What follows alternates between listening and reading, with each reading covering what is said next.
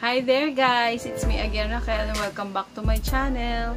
For today's video guys, naisipan ko i-film yung my go-to makeup. Papagupitan ko kasi yung baby ko. Ito yung pag nagmamadali lang ako. Let's start guys.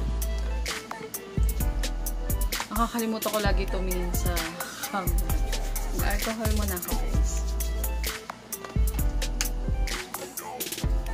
Nag-ano na ako guys, toner na ako, tapos moisturizer. Ito lang ginagamit ko guys for errands lang. Garnier BB Cream. Ano siya, 5-in-1 daily moisturizer. Hindi to locally available guys, pero may mga online seller nagbebenta nito.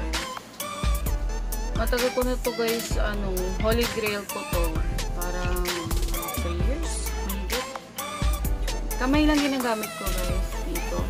Kasi tinry ko gumamit ng sponge, nagiging siya, sheer masyado. Parang nagiging oily siya, hindi na dewy. Ang gusto ko kasi dito guys, siya, habang tumatagal, nag-a-adapt siya sa skin, tapos natural looking. Your skin but better. Yun in the mirror. Dito na lang ako sa TV namin. Usually, lang to, itong ganitong pag-aayos ko. 10-15 minutes. Siyempre kasi, nagsasalita kaya. Medyo matatagalan. Pinakamatagal lang ditong process is yung kilay. The rest, mabilis na lang. Mag-add pa ako konti. May kaibigan kasi ako, nasa abroad. Nag-request siya ng yung madali lang daw. Yung para sa mga nagmamadali. Oo nga naman. Oh my God, napadami. Ginagamit ko na rin to guys, parang concealer. Sa under eye, ma-eyebrow siya.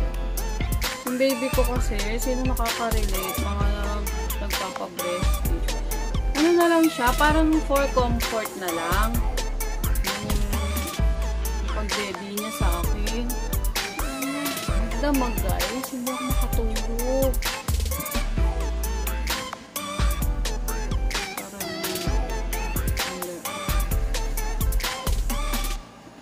Hindi na ako nagpa-primer guys kapag simple lang. Magka-clog lang yung pores natin pag lagi tayo nagpa-primer. At kasi ito ring na to, BB cream na to, habang pinagpapawisan ka, lalong gumaganda yung skin mo. Kaya ko talaga to. Bago umuwi asawa ko, nagpapabili ako talaga sa kanya. Pati sa mga kaibigan ko na nasa Dubai.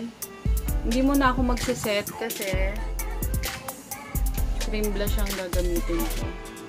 I think okay na siya. Ito pa rin yung gamit ko. Yung Maybelline Define Brow. Ito guys. Yung nakaslant ko yun. Ang color nito is gray brown.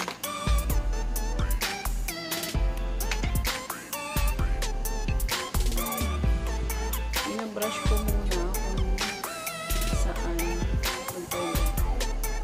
Pagka hindi nyo alam kung anong klase yung shape ng eyebrow nyo, na kilay nyo, patubuin nyo muna.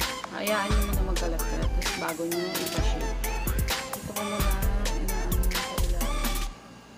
Parang straight line lang. Nililinyahan ko muna yung mga labas. Yan, dito na sa dulo ko agad.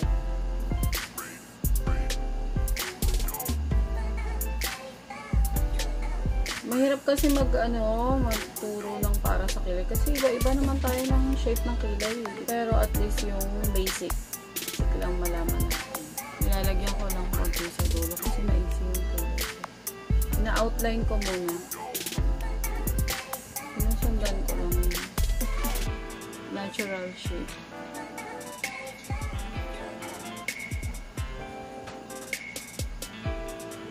Pagkatapos, fini-fill in ko na yung mga kulang hair. Kung saan papunta yung hair, sinusundan ko lang. Ang matagal lang naman yung pagkikilay. Fini-fill in ko lang yung mga wala. Dito, pataas. Pabrushin ko lang. Tapusin ko lang tong kabila guys, tapos babalik ako. Ayun na guys, natapos na yung kilay ko. Nakalimutan ko mag-lip scrub.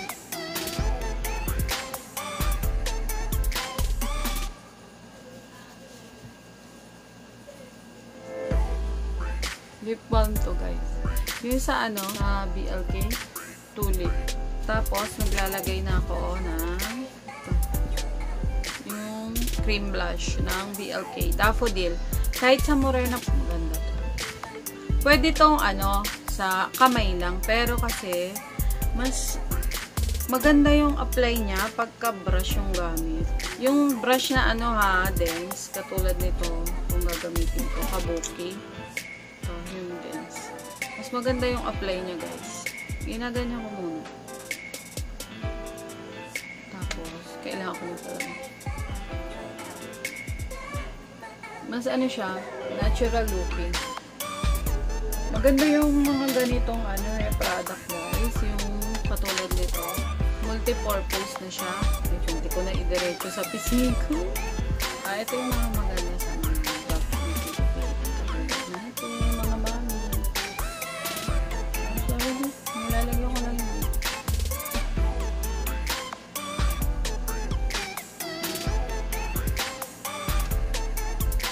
sa ano lang yun, yung sa mouth.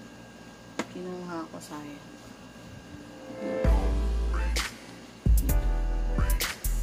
Para lang may ano, color. Tapos ko mascara.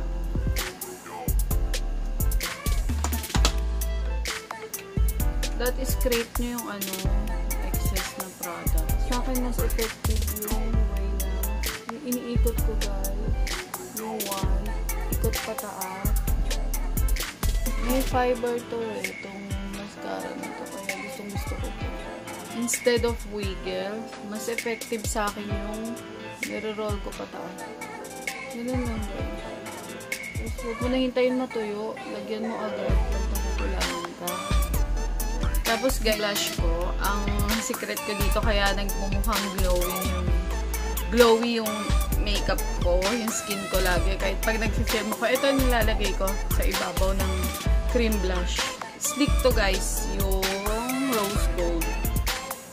Nakadalawa na ako nito guys. Maganda to. Ito dupe ng Nice Orgasm. Hindi pa ako nakatry nun pero dupe daw siya. Maganda siya guys. Kinaganito ko lang dito. Iniiwasan ko lang yung sa may maraming pores yan. Diba nag-glow agad?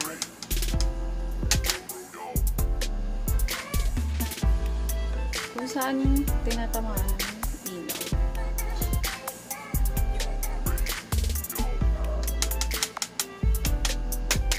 Ang hirap tumingil. Pagka ginagamit ko itong blush na ito, nahihirapan ako pigilan yung sarili.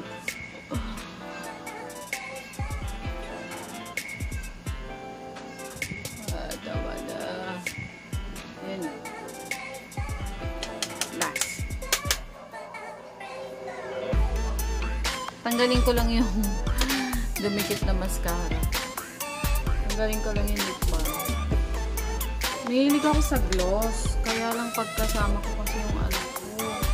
Siyempre, kiss ng kiss si mama sa baby. Hindi na ako nag-gloss. So, ang Carnation ng BLK. Yung iba, konti lang nilalagay nila sa lipstick para hindi halata. May dark pigment ang lips ko, hindi sa kanya pwede yun. Kaya nga nag-lipstick, diba?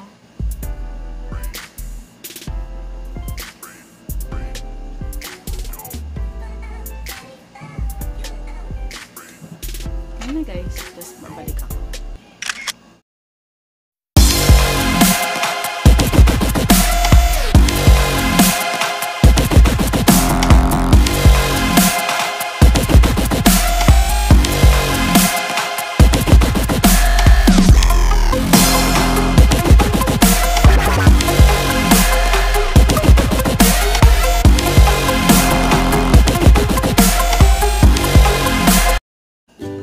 That is it guys. Thank you for watching. Please don't forget to subscribe, like, and share. And please hit the bell button na rin para ma-notify kayo every time I upload videos. God bless you. Bye-bye.